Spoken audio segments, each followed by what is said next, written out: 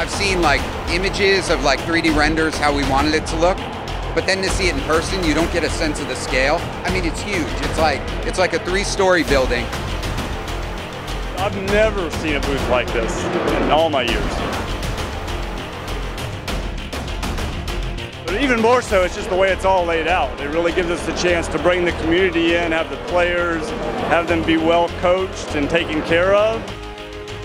This is our first chance to have the general public play in the game, and we're really excited about the response.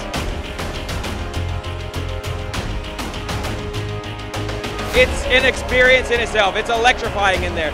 You go in, it's dark, there's the sirens you can hear behind us, those big klaxons, the fog comes out, and you're watching, you know, the whole timeline of Dropzone, really getting in the mood, getting prepared to take command of your squad, coming out here and playing it.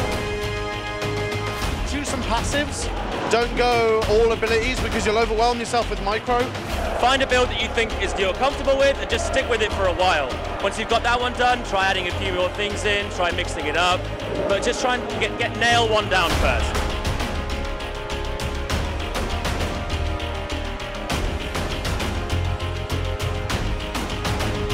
We have these kind of competitive spirits that really want to put it to an edge, and so far every single week or every 2 weeks there's a patch hitting that game, changing everything, putting new gear pieces in, and it's like still so full of life, even though it's not even living like completely, it's not in the full potential yet.